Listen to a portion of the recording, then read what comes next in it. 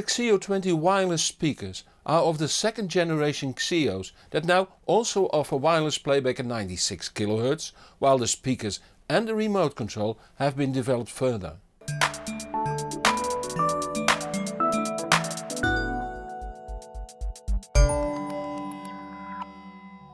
Let me start by saying that, like the ELAC Navi speakers I reviewed earlier, the Xeo 20s can be used wired and wireless, where wireless means that there is no audio connection needed.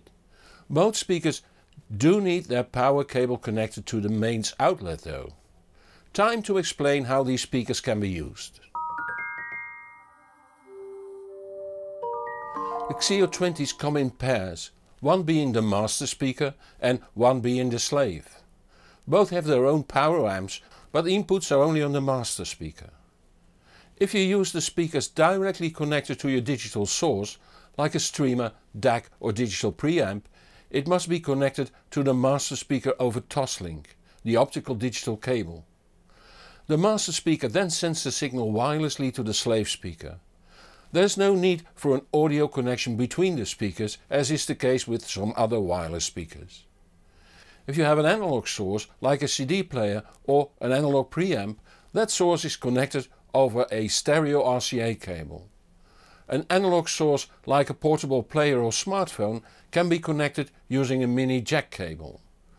Playing music from a smartphone, tablet or computer over aptX Bluetooth is possible too, but do realize that Bluetooth connections limit the sound quality. For directly connected sources the maximum sampling frequency is 192 kHz that will be downsampled in the master speaker to 96 kHz to be sent to the slave speaker. If you would like to use the Xeo 20s without any connection between the source, your stereo, and the speakers, you need the Dynaudio Connect. This is a small box that you can place near your source. If that is a digital source like a streamer, digital preamp or computer, you can use either Toslink, SPDIF or USB to link to the Connect. The Connect sends the audio signal wirelessly to the master speaker that relays the signal wirelessly to the slave speaker. If you have an analog source like a preamp or analog output of a CD player, you can use a stereo RCA cable. For portable devices a mini jack cable can be used. The remote lets you choose easily between any input on the speaker and the Connect, so you could connect the optical output of your TV directly to the Xeo 20 master speaker and your stereo components to the inputs of the Connect. Since the volume is controlled by the remote control of the speakers, there is no need for a preamp. When using the Connect with only one pair of Xeos, the maximum sampling rate is 96 kHz. If you want to use 2 or 3 pairs of speakers, the maximum sampling rate becomes 48 kHz due to the bandwidth limitations of Wi-Fi. The Xeo 20 is a monitor type active two-way system that measures 180 by 320 by 257 mm and weighs 6.2 kilos. That's 13.7 pounds in the Queen's measures. They are available in black and white.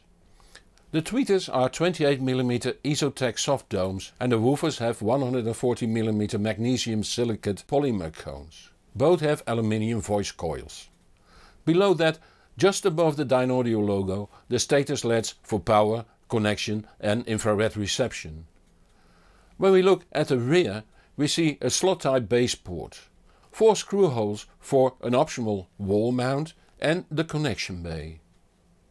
This is the master speaker that has a stereo analog input on mini jack, a stereo analog input on RCAs, a Toslink input and a shaver type power connector.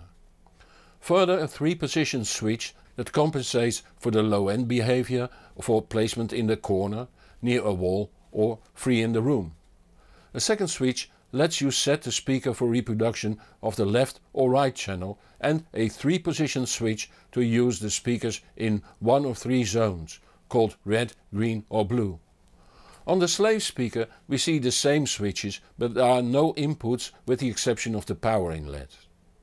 The electronics is mounted on the metal rear plate with the power supply on top, the two 65 watt amps in the middle and the Bluetooth and Wi-Fi radios on a separate small board. The DSP electronics that does the filtering and tailoring cannot be seen here. This small box connects your sources and sends the signal wirelessly to the master speaker. It holds 3 status LEDs for Bluetooth, Wi-Fi and connection to the master speaker. It measures 140 by 32 by 105 mm and weighs 200 grams. The rear offers analog inputs on 3.5 mm mini jack and a set of RCA's. For digital there is a Toslink input, an SPDIF input and a mini USB input. 2 buttons facilitate pairing to Bluetooth and Wi-Fi. The ID switch lets you choose between Wi-Fi at 2.4, 5.2 or 5.8 GHz. The latter is least used by other devices and is therefore the best choice. Both 5.2 and 5.6 GHz don't travel through walls as good as 2.4 GHz. This means that your neighbor's Wi-Fi won't reach you as easily as those high frequencies and might therefore be preferred over 2.4 GHz, unless you do want your Wi-Fi connection to travel to another room. Position C is the highest frequency.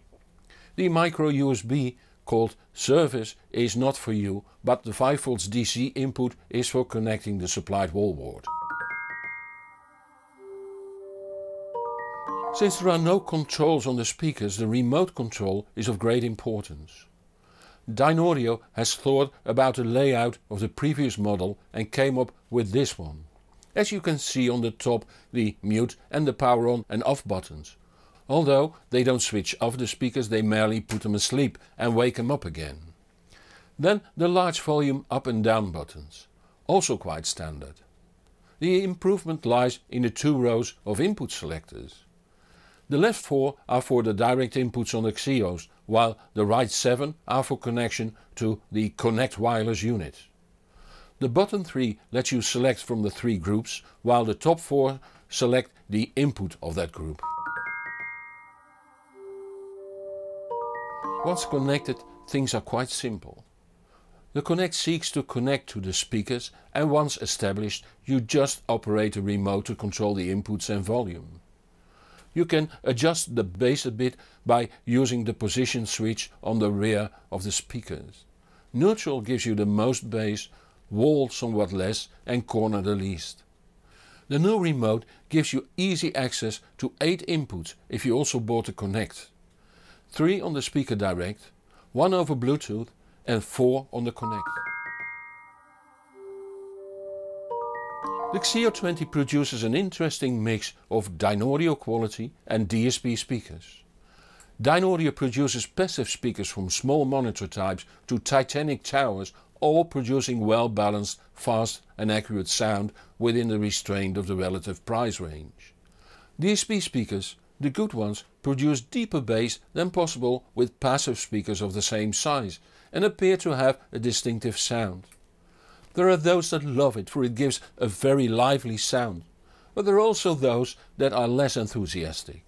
The Xeo 20s sound upfront, fast and live, quite different from the somewhat more laid back sound of the ELAC Navis ARB51s I reviewed late 2017.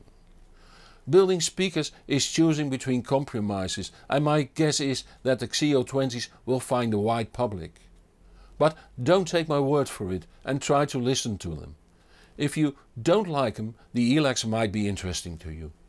Neither one is more correct and both are of very high quality.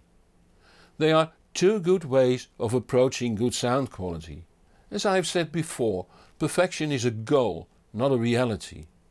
And it is clear that Dynaudio had that goal as objective. What's not to like? At about €2,200 including VAT, €2,550 including the Connect, you buy a complete stereo with the exception of a source. That can be a CD player, a streamer, a computer, a network bridge or anything else with a digital or analog output. That source doesn't even need to be in the same room if appropriate remote control for the source is available. This is why you, the consumer, like wireless speakers. Okay, you do need to connect both speakers to the mains, just like a table lamp, but usually sufficient mains outlets are available in the room. It's the bulky equipment and all the audio cables that are not liked by the Aesthetics Commission. And those are omitted by using wireless speakers like the Xeo 20s. Again, check them out yourself, for different people like different approaches on sound. Quality wise it is a very good product at a very good price.